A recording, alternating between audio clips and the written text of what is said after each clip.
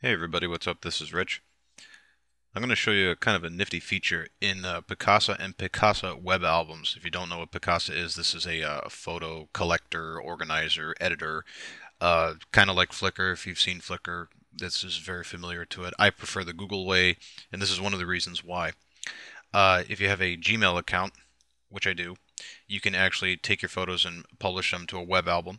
And then what you can do is geotag those with locations, and then using a search feature on Google Maps, you can actually enable an option so that you can see your photo in public view.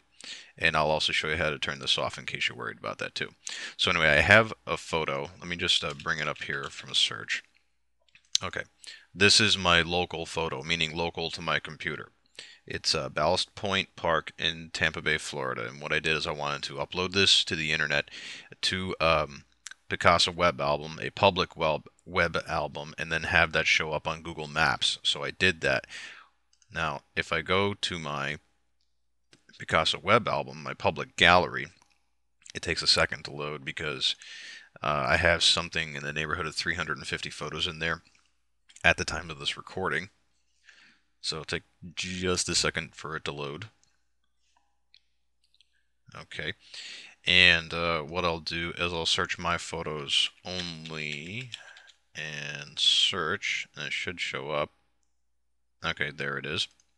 Now, this is the photo that is on of my public Picasa album. You'll notice I have a little map here on the right side.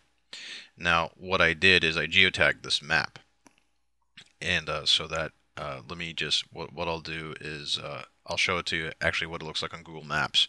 So this is Google Maps. If I search for Ballast Point Park, Florida, and just search, okay, there it is. There's Ballast Point Park. Now, if I go to the My Maps tab and I tick the option for photos from Picasa web albums, and then I just wait a second here, it should show up. Let me zoom out and zoom back in. Oh, there it is. This is my photo. And if I click on it, that's the exact photo I took. And this is in a public search, which I think is pretty cool. So if you're an aspiring photographer and you want to get some digs in and be first with locations, hey, this is a great way to do it. Give yourself a little bit of free advertising there. And that's basically the way to do it. Now, for those of you that have just seen this and completely freaked out and says, "Oh my God, I don't want my public albums to show up in a public search on the map." Well, that's okay. What you can do is you can go to the settings of your Picasa web album, and there's a checkbox under public search that says make my public albums searchable. Just uncheck this. If you do this, it won't show up in Google image searches, and it also will not show up on public searches on Google Maps.